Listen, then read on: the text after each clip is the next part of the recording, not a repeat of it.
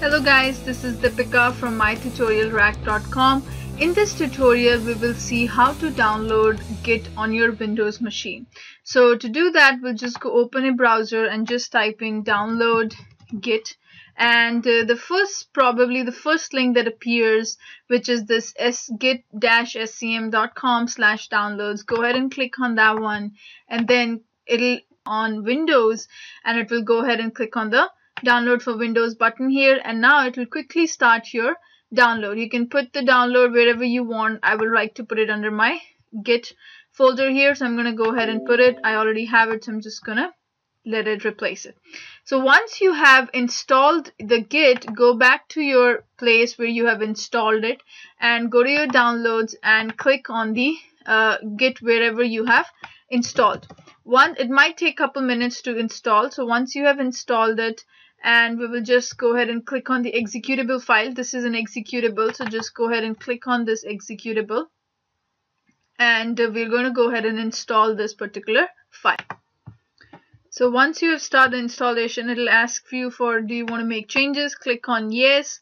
Click the next button here. It will go ahead and create this folder Git under the program files.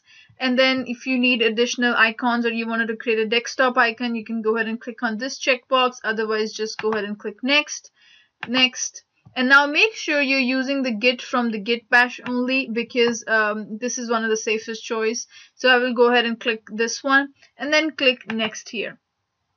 Click next, next, and install. So this installation might take a couple minutes, and once it is installed, we're going to go ahead and make sure that so now it successfully has finished the installation.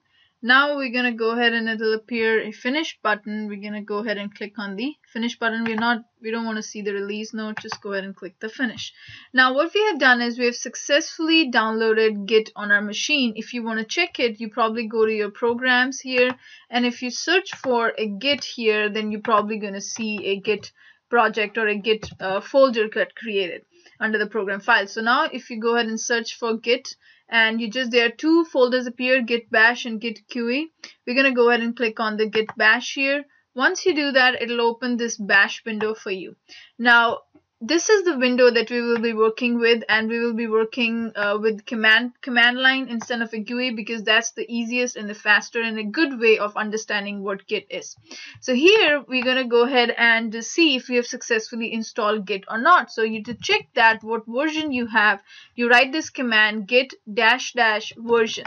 Now this will give you the current version of the Git on your Windows machine. So this particular command went successfully and it gave you the correct version. If you did not have the Git installed on your machine, then it will basically say Git is not, the command not found, or something like that.